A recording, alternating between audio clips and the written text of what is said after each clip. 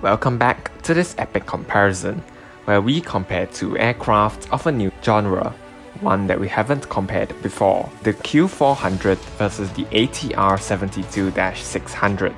Before we start, let's understand slightly more about these aircraft.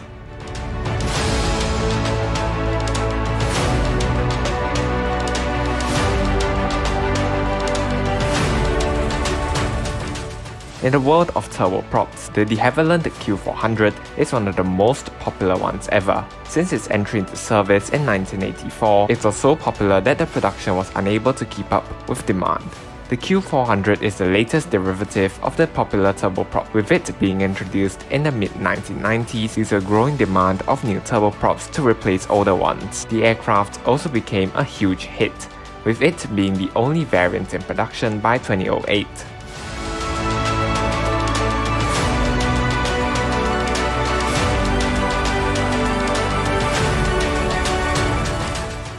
However, rival ATR wasn't gonna let that stay. In 2007, they launched upgraded versions of their turboprops with new engines, a glass cockpit, among other improvements. This was part of the Dash 600 series, and similar to Q400 back in the day, the orders were overwhelming. The ATR 72-600 was so popular that the company had to quadruple its production capability.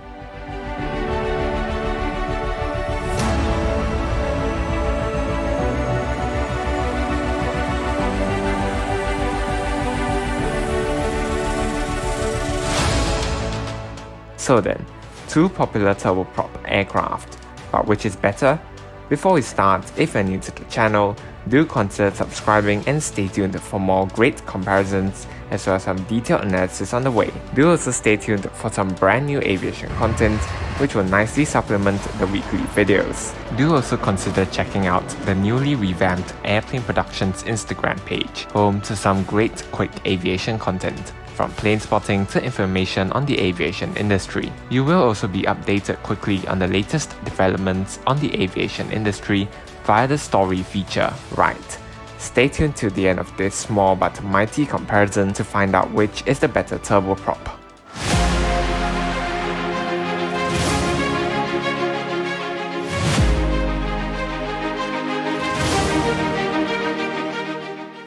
Starting with performance, carrying a typical payload of 70 passengers and cargo, the ATR 72 is able to fly 825 nautical miles.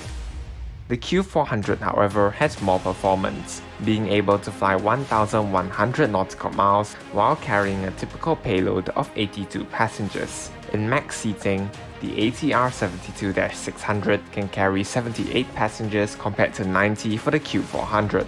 However, when it comes to comparing these turboprops, not only is their performance important, but so too is their airfield capability. With a maximum payload, the ATR needs 1,367 meters to lift into the air, while the Q400 requires slightly more at 1,425 meters.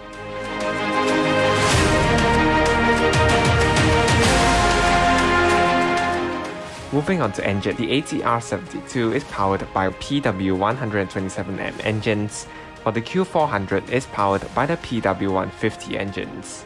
Despite its higher airfield performance, the ATR is actually slightly less powerful, with a total of 4,950 horsepower compared to 5,071 horsepower for the Q400. The main reason is the lighter weight of the ATR of 13 tons empty compared to 17 tons empty for the Q400.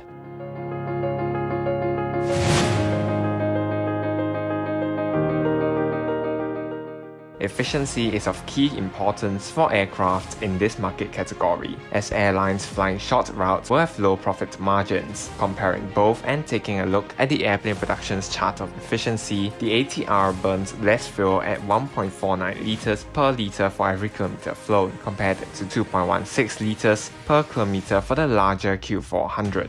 Per seat, the ATR's fuel burn advantage is reduced as it has fewer seats, burning 2.4 liters per passenger for every 100 kilometers flown, compared to 3.46 liters per passenger for every 100 kilometers flown on the Q400. All in all, the smaller and lighter ATR is simply more efficient.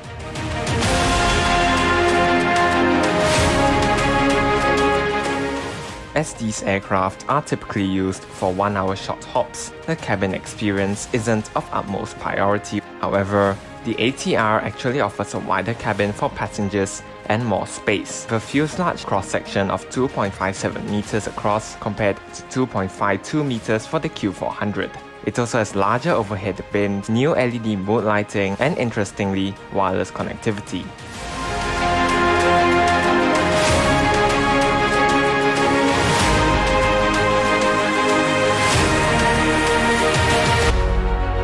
Bombardier has considered adding these features to their Q400 as part of their atmosphere cabin, but there has been no new development since. All in all, while the Q400 can carry more passengers, the ATR is simply the more passenger-oriented aircraft with a more comfortable cabin.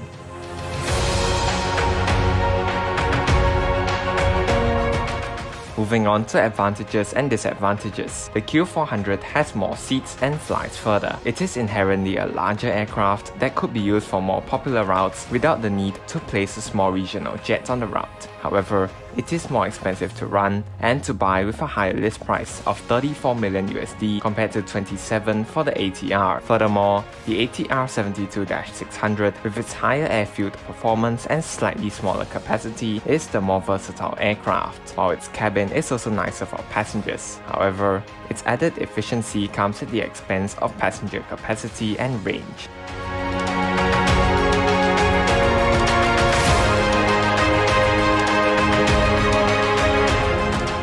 In terms of orders, well, both have accumulated huge orders, not surprising given they are the best aircraft in the turboprop market. The Q400 has sold an impressive 645 units, with over 580 already delivered.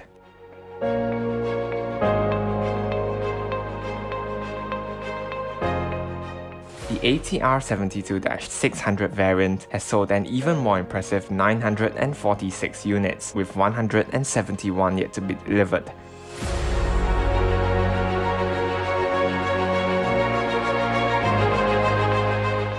So then, with all of this said, which aircraft is better? Well, the Q400 is a great turboprop and has proven reliable. With its higher efficiency and airfield performance, two very important criteria, the ATR is simply the better aircraft out there, and that shouldn't be a surprise, given one of the companies behind the ATR project is none other than Airbus.